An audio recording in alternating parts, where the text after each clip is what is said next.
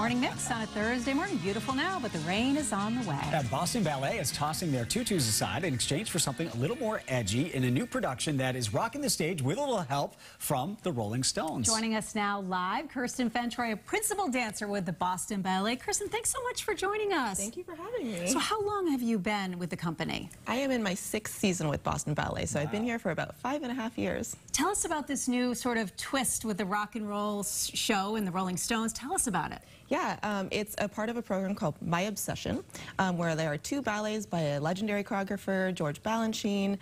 There's a ballet by a woman named Helen Pickett, and then there's the one by Stephen Galloway, which is to the Rolling Stones. And it is really exciting, high energy, super fun. It's not your typical night at the ballet. How does this compare with your classical training and some of the other shows you've done in the past? I think what really differs, what makes this program different from others is that we're dancing to music that we're familiar with, you know? So we're taking this like classical technique that we've been working on for our whole lives, and we're dancing to things that we hear on the radio or grew up listening to, or, you know, and so I think there's audience engagement in that sense too, because they can relate to that as well.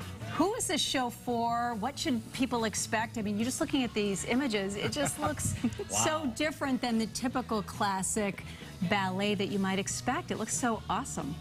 I think it's for everyone. I mean, this is really like people's music, right?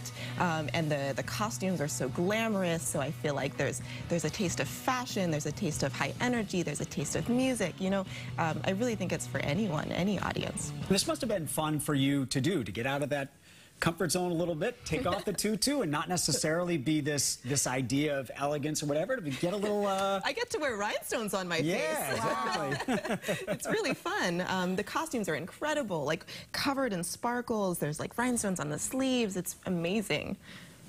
You got to work with the Stones' former creative movement director. What was that like? Yeah, Stephen Galloway is his name, and it was amazing. He's just such a cool human, really relatable in the studio, was really interested in collaborating with the dancers, so interested in what we wanted to do, how we wanted to move, and just his energy in the room was just very like cool. So he would just like hit poses randomly in the studio, and yeah, he was really great. And what has it been like for you, this big change doing in the performance and with the music and everything? Has it been interesting and exciting?